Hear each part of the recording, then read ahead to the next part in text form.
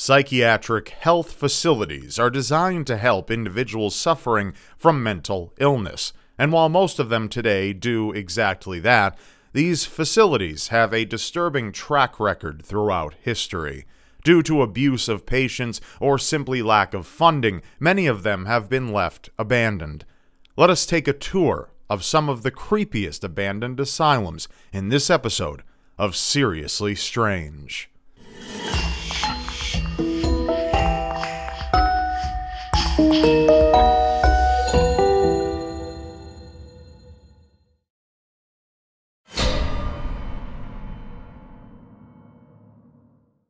On the mountaintop of Volterra in Tuscany, Italy, stands a structure that looks like something straight out of a horror movie. This building is the Psychiatric Hospital of Volterra. This hospital opened its doors in 1888 and was home to 6,000 patients. Like many psychiatric hospitals of its time, patients were subject to inhumane treatment, such as insulin-induced comas, ice baths, and scientific experimentation. In a time when the mentally ill were seen as less than human, many patients were used as lab rats for testing various medications and procedures.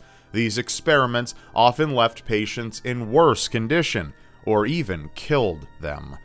Volterra's most famous patient, Oreste Fernando Nanetti, marked his years at the asylum with strange graffiti all over the walls and grounds. Art experts believe these images to be insightful into the mind of a man, suffering both within his mind and from the abuse he was subjected to as part of his treatment. Though Nanetti spent most of his time in institutions, his time at Volterra is of particular note, because while he seemed to improve in health and mind in other institutions, at Volterra he was depressed and his mental state only deteriorated. He spoke only to one nurse, and the images he scrawled on the walls of the hospital gave insight to the trauma he was experiencing. However, it was not the mistreatment of patients that caused Volterra to close its doors in 1978, but a new law implemented ordering the closure of all Italy's psychiatric hospitals and prohibiting mandatory psychiatric treatment.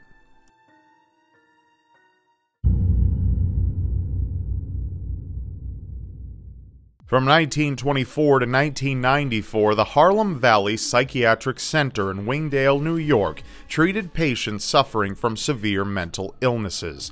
Not just one building, the hospital is a massive complex comprised of 80 buildings and sits on 800 acres of land. It boasted its own bakery, bowling alley, ice cream parlor, dairy farm, and golf course. At its peak in the 1950s, the complex housed 5,000 patients and as many employees. However, it was in the 1930s when the hospital joined in the common practice of using the mentally ill for scientific experiments. Patients were subjected to insulin shock therapy, electroshock therapy, and lobotomies, which is a procedure in which a surgeon severs various neural channels in the brain, altering the patient's neural function. This was achieved by taking a tool, much like an ice pick, and pushing it past the eyeball, and chiseling through the back of the eye socket to scrape away at the brain. This procedure was not intended to cure the patient, but instead put the patient in a permanent state of calm. What a lobotomy most often accomplished was rendering the individual in a vegetative state. Many patients lost the ability to speak, walk, or perform basic functions. By the 1960s, lack of funding and overcrowding in mental institutions across the country left many hospitals like Harlem Valley struggling to support their high patient populations. This lack of resources led to poor living conditions and abuse. One by one, different wings of the hospital complex began to shut down, leading to its eventual closure in 1994. The property is now being considered for renovation as a private Christian school.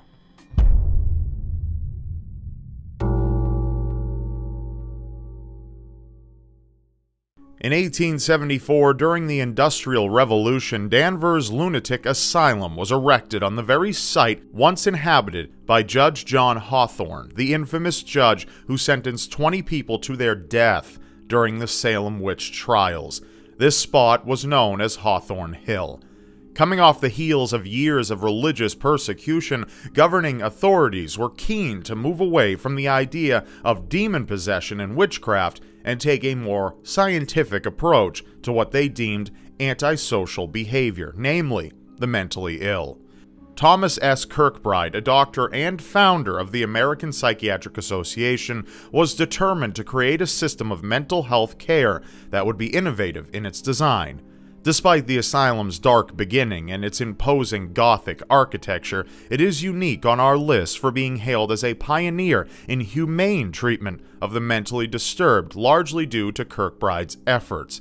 Hospital administrators refused to use traditional methods of restraint and offered patients plenty of outdoor exercise. Even the shape of the building, consisting of one main center with 4 outstretched wings and being located in a scenic part of the country, was designed as such to be more cheery for its inhabitants. However, it too would later fall victim to budget cuts and overcrowding. By the 1930s, the hospital, which was designed to house no more than 450 patients, housed 2,000.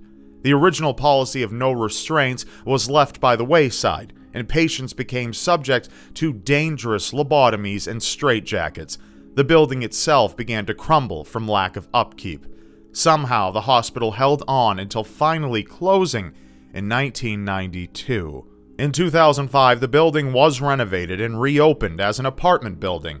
Many of the original structures were demolished during the renovation, leaving only 2 of the original wards intact. An unexplained fire halted further construction in 2007, but the building was open and ready to accept tenants by 2008. However, if you were planning to move into an apartment at what is now called Halsted Danvers, beware. According to some sources, the building has been reported to have severe structural damage and, despite renovations, seems in a constant state of decay.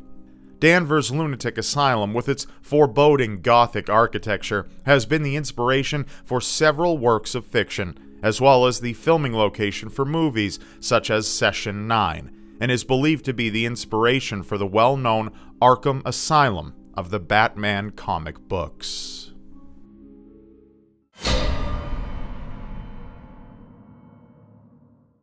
In Weston, West Virginia, you'll find the stone masonry building that was once Trans-Allegheny Lunatic Asylum. This is the hospital rumored to be the inspiration for the 2nd season of the television show American Horror Story. Yet, the events that took place inside the walls of Allegheny were not of fiction.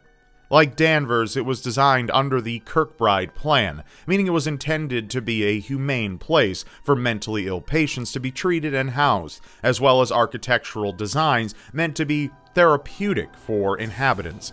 Yet, also like Danvers, this dedication to the well-being of the patients would crumble just as the building itself. The grounds were intended to house no more than 250 patients.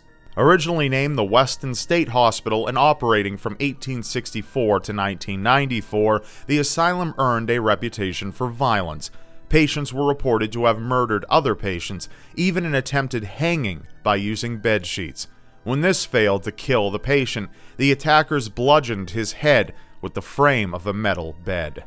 The violence was likely caused by crowding and patients lashing out against the tortures they were forced to endure.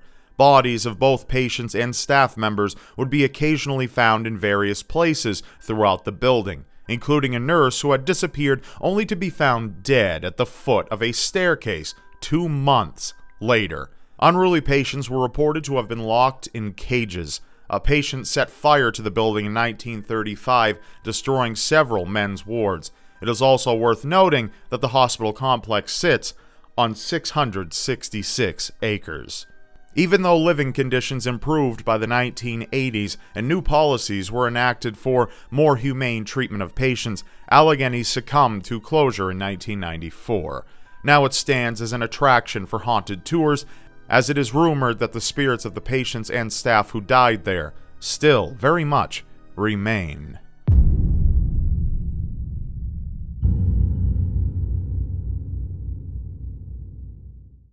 During the tuberculosis outbreak at the turn of the 20th century, Waverly Hills Sanatorium originally opened in Louisville, Kentucky as a hospital for patients suffering from the White Plague. Patients admitted to the hospital were subjected to bizarre treatments for the disease, such as being left outdoors exposed to the elements, even in extreme weather conditions, and unnecessary surgical procedures. Some patients were exposed to ultraviolet light therapy, using artificial light in place of sunlight in order to prevent the spread of disease within the lungs. In other cases, balloons would be inserted into the lungs and inflated. This practice was thought to aid the patient's breathing, but was excruciatingly painful. If those treatments failed, a surgeon would remove several ribs from the patient's ribcage to allow the lungs to further expand. Thousands of patients didn't survive these treatments, causing the hospital to construct secret tunnels to usher out the bodies of the dead unobserved. However, as medical treatments for tuberculosis progressed, the number of patients declined in Waverly Hills, and Waverly Hills briefly closed in 1961. In 1962, the facility reopened as a hospice care center for the elderly. Rumors of patient abuse quickly began to spread, and many of the residents were left in worse condition than they were upon admittance. Dangerous electroshock treatments were allegedly administered to healthy patients along with other strange experiments. These allegations of abuse led to the hospital's closure in 1982. The 5th floor of the building is particularly infamous, as it is believed to be the area in which the most mentally disturbed patients were housed. It also housed a nurse's station and linen closets, but it is room 502 that is of particular interest. It is rumored that visitors or trespassers entering room 502 will see disturbing hallucinations or have the sudden urge to jump to their deaths through the 5th floor patio. 2 of the former hospital's nurses are said to have committed suicide in this room. Waverly Hills is said to be one of the most haunted locations in America. Visitors have reported sightings of a ghostly hearse in the back of the building, hearkening back to the thousands of bodies carried away out of sight to secretly awaiting trains. Others report a woman with bleeding wrists, a small boy playing with a ball, a spectral young girl, and a ghostly cook that is often accompanied by the smell of food. If you are feeling brave, regular tours of the dilapidated building are available. That's all for now. YouTube has been demonetizing my content, making it very difficult to keep my show running. If you'd like to keep my show online and help to keep YouTube creepy, please check out the link to my Patreon below at patreon.com/robdyke. There you will find a number of exclusive rewards for your help, and you will help to guarantee that Seriously Strange and all its sub-series remain online. So be sure to check out my link at patreon.com/robdyke to help keep YouTube creepy. Thanks for listening. Now be sure to check out another video, and of course subscribe to my channel now because you won't want to miss what's next. And I'll see you next time.